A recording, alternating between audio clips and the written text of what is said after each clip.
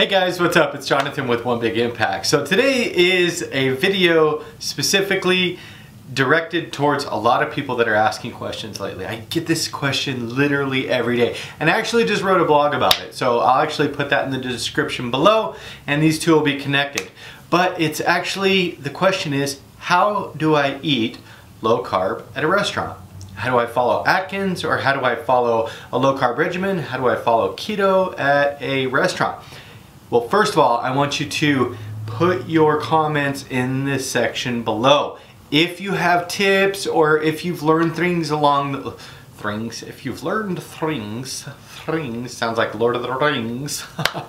If you've learned things along your journey, please put the tips below, because it's really important that we share that information with other members, especially people that are new to this type of lifestyle.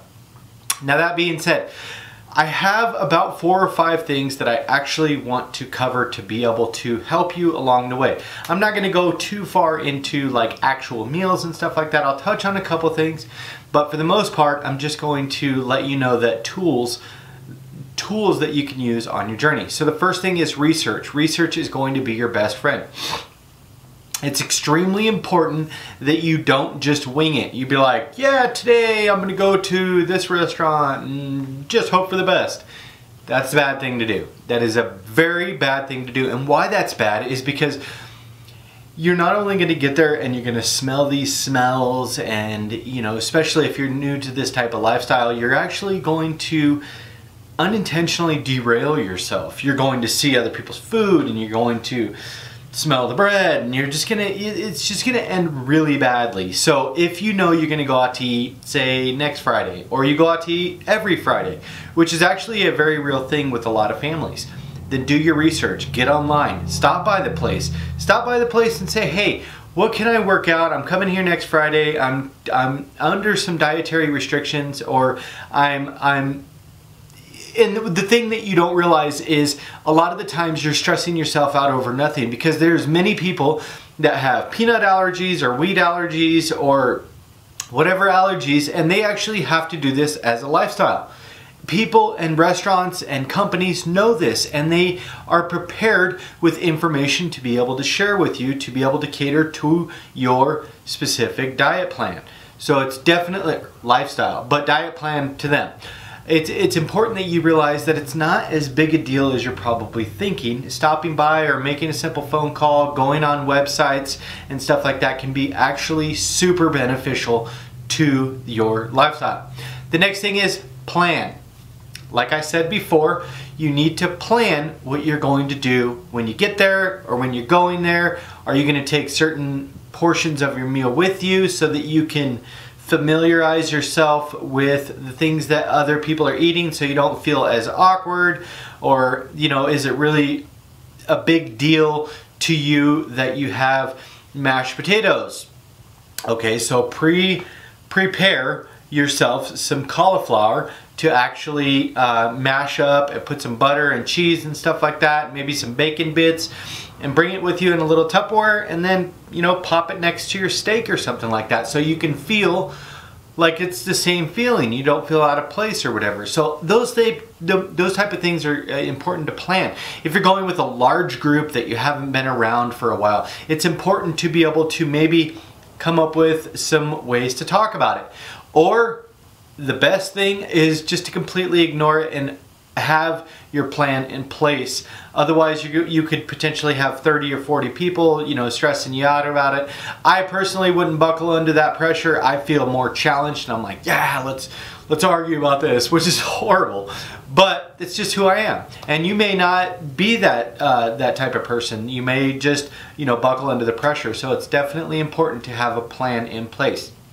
The next thing is self-discipline. If you are new to this is actually extremely important. I'm going to go to number 6 as well.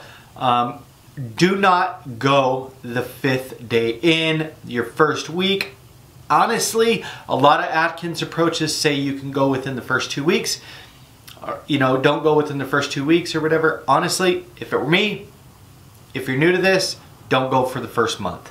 And honestly, you should not be going for the first 6 months or whatever, it's really important that you get a solid foundation of knowledge and self-discipline. You need to be able to go into a restaurant and be like, yeah, I smell cake, but I don't want it. You know, and your 5th day in or your first week in, you're not going to say you don't want that. It's the reality. You're gonna order drinks and you're gonna order this, and you get home and you're like, oh my gosh, I failed miserably.